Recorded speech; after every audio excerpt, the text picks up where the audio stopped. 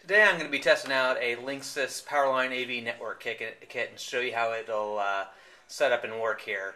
Online review, so you're lucky to get 100 meg, but really the problem I'm trying to solve here by putting the Powerline AV network kit is that I have 4 different TV devices between the PlayStation, the Wii, the Blu-ray player, and the Sony TV that all need network connections. And the last thing I want to do right now is actually run some new Cat 5 and put in another switch. So I got this little Powerline AV network kit, which has both a hub and the initial connector piece. So we're going to go ahead and give that a try today.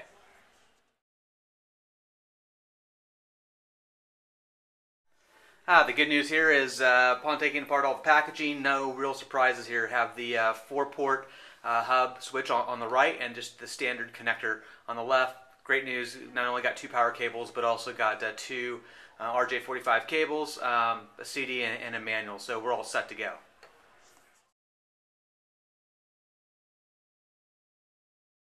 Alright, we're going to do the next step here, which is to plug the initial switch into the power line. So I'm going to go ahead and connect it here to the power.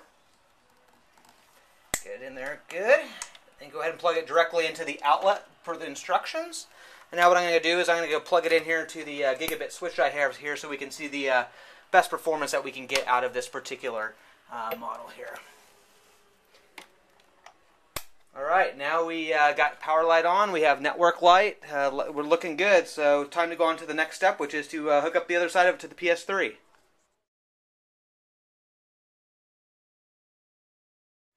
Alright, we're about ready to hook up the second piece here, and I actually have my first criticism of the product.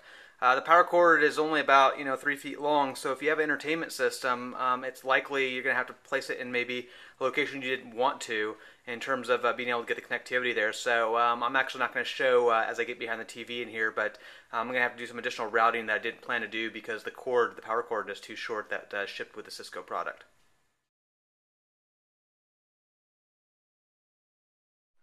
Alright, we're ready to go with our first test here. I have successfully hooked it up to my PlayStation 3 with a 100 meg connection, and I'm actually going to try to move it to my gigabit device over the Cisco Powerline 200 meg network. We're going to start with about a 301 megabyte file here, moving it from Ubuntu Linux to basically my Linux NAS device. Let's see how what the performance looks like.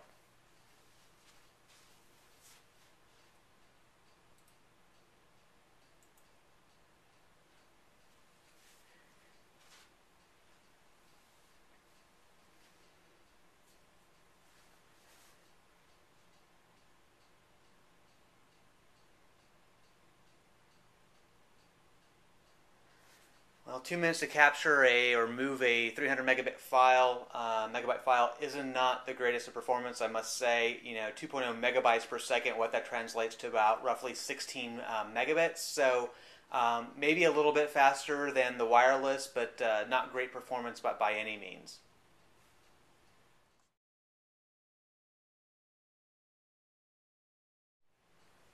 Just as a comparison here real quick, what I'm going to do is I'm going to try a different movie here, roughly about 200 megabytes in size. But what I've done is I've turned off the network connection, which connects directly into the back of the power line connector, and I'm actually just going to use wireless right now.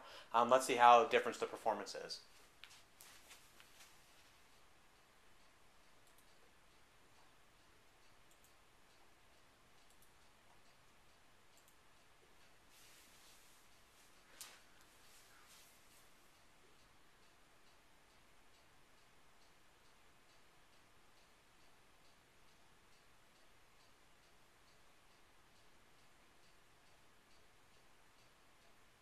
As you can see, the performance is actually less with wireless. I'm getting about 1.1, 1.2 meg per second. So definitely an improvement over the Powerline with the Powerline adapters and networking versus wireless.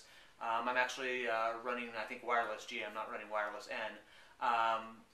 Still, I say that I'm pretty disappointed thus far in terms of the Powerline. To eliminate kind of the PS3 as a source, what I'm going to do next is actually try a copy from the PS3 up to the network attached storage device to see what happens here.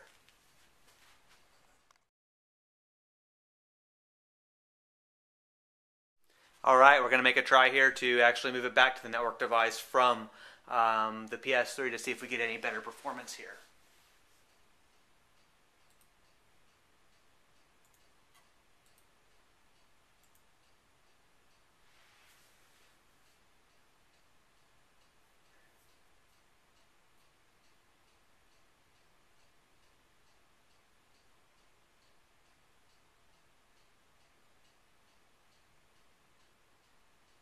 So as you can see, we're running just a little bit under 2 megabytes per second. So definitely isn't a problem with the PS3. It looks to be about the performance level of the Powerline networking. I think the 200 megabits per second advertised on this Linksys product is at least overstated in terms of being out of the box. I think what I need to do now is go see if there's any possible tuning or configurations I can make to it to possibly speed this up. But for a first-time user, installing it at home right away, just with basically a fairly new construction house in the last 10 years or so, in addition to not only being only about 15 feet away from the two power outlets, not great performance from the Powerline by Cisco Linksys.